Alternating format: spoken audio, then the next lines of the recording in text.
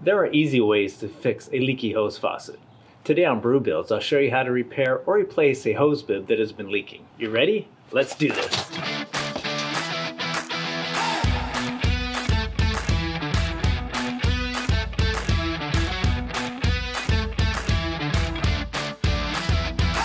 I noticed this faucet leaking the other day. I just can't seem to shut it off completely. So I'm going to take apart and repair this faucet, which is also called a hose bib, to get it to stop leaking. And then at the end, I'll show you how to replace an old hose bib with a new one. Tools and items needed: a new hose bib, Teflon tape, valve stem rubber washers, a pipe wrench, an adjustable wrench, and a Phillips screwdriver. There are a few different options for fixing a leaky hose bib. You could replace the entire hose bib or try fixing the part that is just leaking. Either option is fairly easy. It depends somewhat on how much time you have to fiddle with it or just spend a little more money and get the job done. You will need to leave the water shut off until you get the job completed. So unless you have a good supply of little valve stem washers and you find yourself running to the hardware store to find the washer that fits your valve, it might make more sense just to replace the entire hose bib. On the brew scale, technical ability I rate as a beginner. As long as you know how to adjust a wrench, you'll be fine. Physical ability I rate as easy. It just takes a little muscle to loosen and tighten the hose bib. The first thing you'll need to do is shut the water off that goes to the hose bib. Most likely that will be the main water line where the water comes into your house. Once you have the water shut off, check to make sure there's no pressure at the hose bib. You will still have water in the line, so it will drain out. The pressure should go down as it drains though. It's a good idea to leave the water hose attached to avoid your work area from getting too wet. Once the pipe is drained, then remove the water hose. I'm going to show you the repair option first on a valve of this type. This one doesn't shut off completely like I said, and the water does slowly leak out. So I'm going to take it apart and take a look at the valve. At the bottom of the valve is a rubber seal, and that's probably what is damaged or just not working any further. So hopefully I have a new rubber washer in my kit and I'll be able to replace it and get this faucet fixed. You need to remove the valve stem out of the hose bib. On some hose bibs, you remove the valve by loosening the packing nut, which is right under the hose bib handle. On this hose bib, the whole valve assembly is removed as one piece, loosening it here. So grab your adjustable wrench and get a good tight fit on the valve body, then turn it counterclockwise.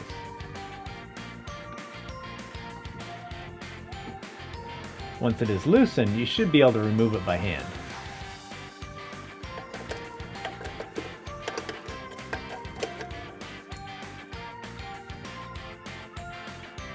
Here is the valve assembly. If this rubber washer is worn out and damaged, that would cause the water to leak out. In some cases, you may just need to clean it off, removing any grit or water deposits. The seal doesn't look too damaged.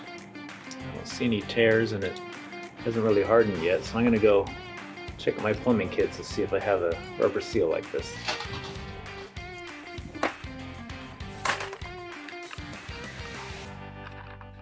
Looks like I found one that will work. It's not exactly the same, so before I replace it, I'm going to clean this off, put it back in, and see if that fixes the problem. Sometimes just cleaning the valve stem off will fix it, removing any corrosion or grit the best that you can.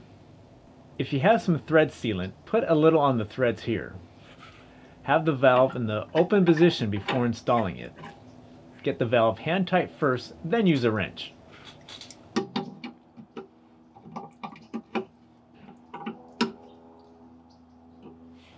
Turn the handle to shut off the valve completely. Then you can turn the water main valve back on and check that the valve is not leaking and is working. Okay, no valve stem assembly leaks. Now for the test. Will it shut off? Well, looks like cleaning it actually did the job. So I could say, job done, hit that like button and subscribe. But I'm going to go ahead and take the valve back out and show you how to replace the seal. Put it back together, and then once that's done, I'll actually remove the entire hose bib and show you how to install a new one. Once you've taken the valve out, remove the screw at the bottom of the valve that holds on the seal. it may take a little effort to get the seal to pop off the valve stem. Right, replace the seal with your new one and then reattach the screw. Then insert the valve back into the hose bib. Another place your hose bib can leak is at the handle when you turn the water on. This is caused by the packing nut not being tight enough, so if your valve is leaking here, just tighten the packing nut until it stops leaking. Well, I'm trying to get it to leak for you. Oh well, let me tighten it back up. If it's tight and still leaking, you might as well just replace the whole valve. So with that, I purchased a new hose bib and I decided to go with a quarter turn type. Make sure you get a frost-free one if you live in an area that freezes. We don't have that problem here. Most hose bibs will be 1/2 inch or 3/4 inch in size, multi-turn or quarter turn, with a few different mounting options. There are male or female threaded types, solder-on types, or a shark bite type. Some will also have a flange so it can be mounted to a wall, so take a close look at your old one before you purchase a new hose bib. This type of valve is something you might find more use for a washing machine, but in some ways I prefer this type over the ones that need to be turned a lot to open. To remove the hose bib, you want to use a pipe wrench to hold on to the pipe that the hose bib is attached to. Put the pipe wrench around the pipe stub or nut depending on what type of fittings are being used. You'll be using this pipe wrench to hold the pipes from twisting. Then use the adjustable wrench to turn the valve counterclockwise to loosen it. Get the wrench as tight as possible around the nut part of the hose bib body. In the rare case that there is no nut, then use the wrench around the outlet part of the hose bib.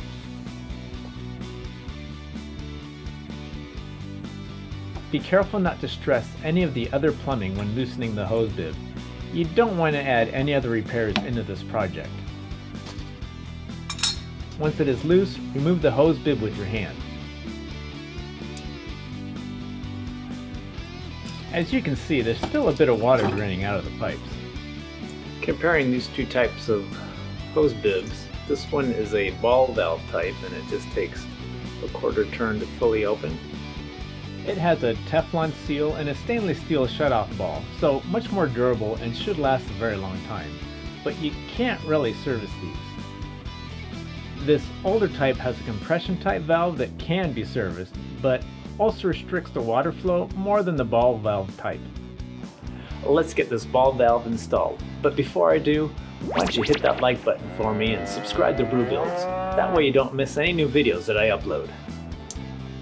Clean the pipe threads and remove any old sealant or tape.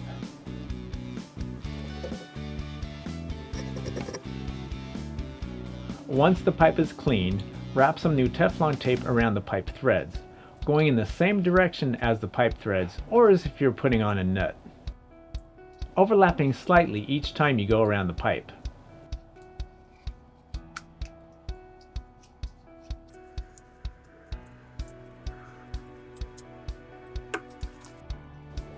Then attach the hose bib with your hand turning in a clockwise rotation. Once you have it hand tight, use your 2 wrenches to tighten the hose bib.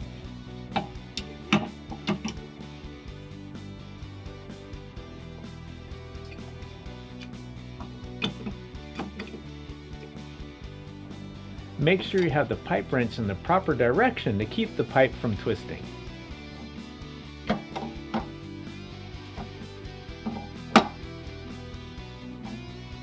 You want the handle of the hose bib pointing up, so you need to judge how tight it already is and if you can get in another complete rotation. It's getting pretty tight, so I'll stop it here at the top. Alright, that's it. Make sure that your valve is in the off position and then turn on your main water line. I like to turn it on just slightly and then check for leaks. If everything looks good, go ahead and crack open the hose bib to let the air out of the lines.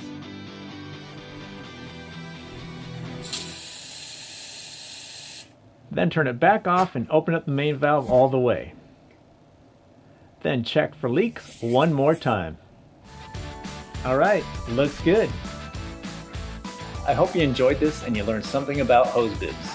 If you don't like the location of your hose bib on your house, check out this video here of how to move a garden hose faucet. Now, don't be alarmed if a little bit of air comes out of your pipes inside the house when you turn on your sink or shower. Alright, that's enough time spent on repairs. I want to go build something.